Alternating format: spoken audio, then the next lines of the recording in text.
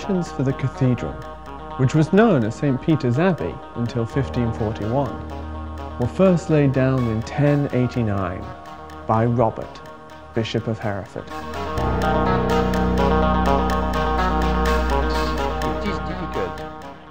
It is difficult not in terms of skills, because most cathedral masons, I would say, we are, I'm sorry to be smug, but we are not bad. We're not bad technically. We got good skills. If we are working in a cathedral, it means that we're not too bad.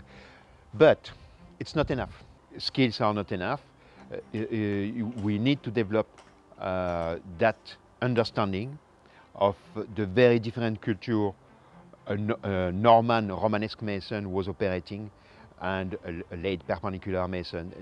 It was a completely different world, and it produced very different historic building, and on that we have to be sympathetic with and understand the nature of the fabric. That will require the understanding of very different techniques of buildings, and it's not a question of showing off and always showing the best of skills every time. No, it has to fit to the context, to the historic context, and our skills have to adapt to the historic context, and that's the proper job of people, craft people working on historic building.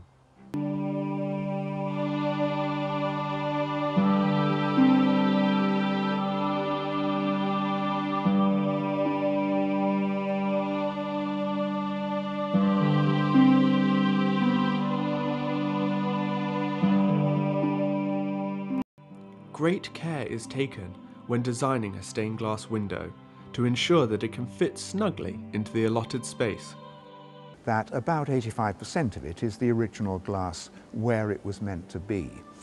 Now, we know that at different times there have been repairs, and in the 1860s, when there was a big restoration program in the cathedral, the window was taken out, re-leaded, and has really been in a very good condition since then. Now, fairly recently we had to do a lot of restoration and conservation work on it because some stone fell out of the window about 10 years ago, and so the whole window had to be scaffolded, and the opportunity was taken to clean it. It was done by the conservator from Canterbury Cathedral.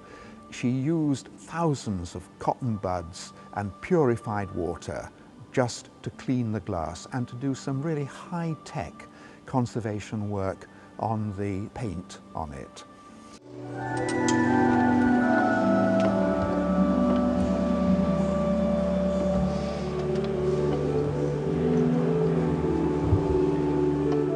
I'm sitting in a very comfortable armchair in the very comfortable organ loft here at Gloucester Cathedral, and to my right here is the organ console, so-called. This is the selection of keyboards called manuals that operate all the pipes, which in this marvellous 17th century organ case to my left here. And Gloucester Cathedral has one of the most famous organs in the country. In my view, this organ is unusual, or certainly was very unusual when it was put in 30 or 40 years ago, because the sounds and the styles are more continental, and on the continent organs are not used really for accompanying choirs.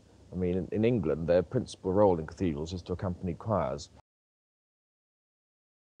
We want to welcome as many people to the cathedral as possible for concerts, events, carol services at this time of year, as well as being a place of holiness, prayer and reflection for those ordinary visitors who come.